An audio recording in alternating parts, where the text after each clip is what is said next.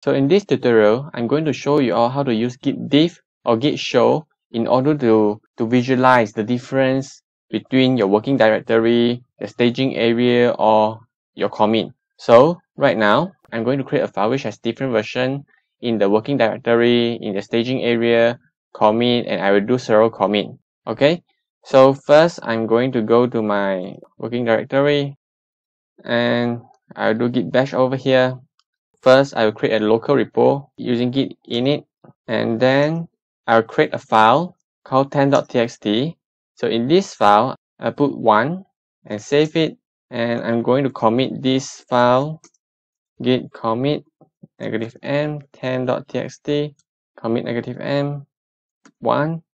Okay, so I'm going to edit the file again, and this time I'm going to add 2, and I'm going to commit it, and this time I will skip staging area and I'll put the commit message as 1 2. Alright, so if you do git status right now, you can see that if you do git log right now, you can see we already have 2 commit. The first commit only has 1 and the second commit has 1 and 2, and right now I'm going to do a third commit, and this time I'll put 3, save it, exit, and I'm going to commit, and I'll put 1 2 and 3.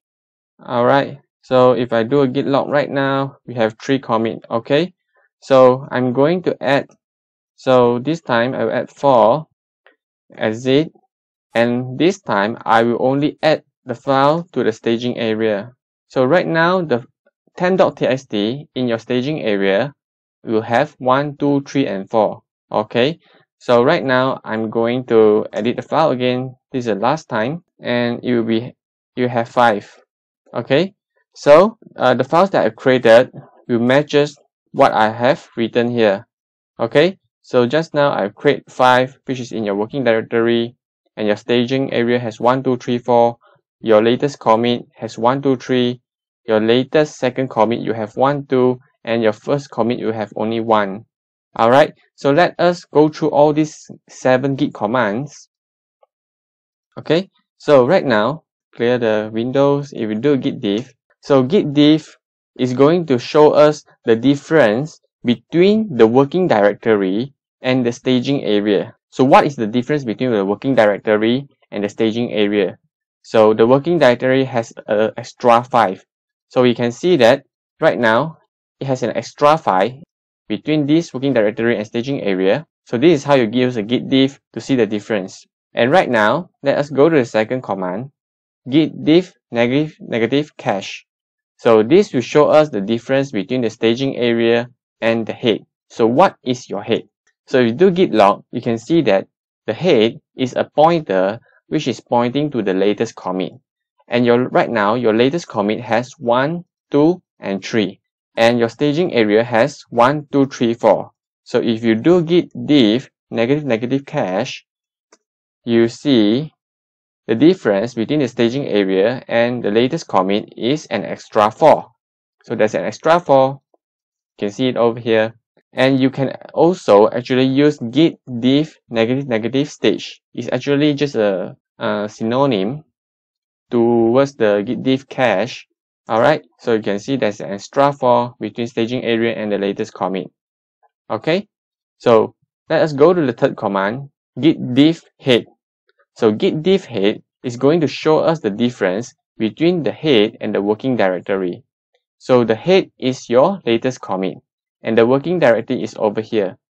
If you do git diff head, you can see there's an extra 4 and 5. So it matches what we have written here.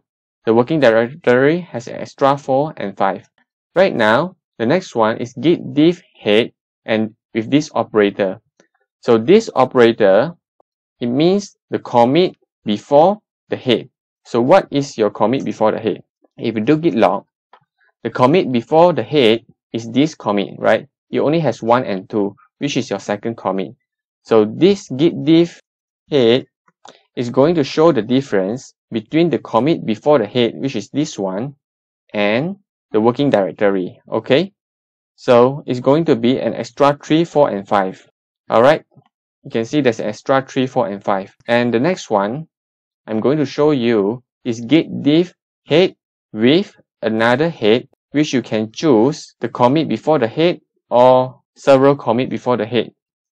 Diff head 1. If I put something like this means that it's going to show the difference between the head, which is latest commit, and the commit before the head. So if I put 2, it's going to show the difference between the head, which is latest commit, and the commit 2 times before the latest commit, which is the first commit. Okay?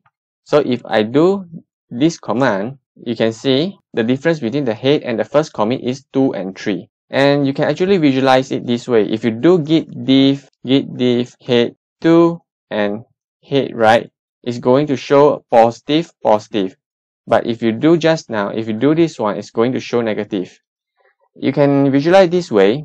If you do this one, right, it means that in order to go from this commit, which is the first commit, to the head commit, to the latest commit, you have to add these 2 lines. Okay? And for this one, in order to go from the latest commit to the first commit, you have to minus these 2 lines. Okay? So this is the difference if you put the head in front or the head behind. Okay? So right now, if you do git diff head 1 and head, it shows you if you want to go from second commit to the latest commit, you have to add an extra line, which is 3.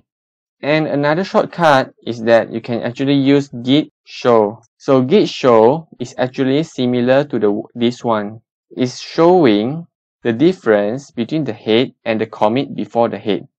So it means that if you want to go from the commit before the head to the latest commit, you are going to add a 3.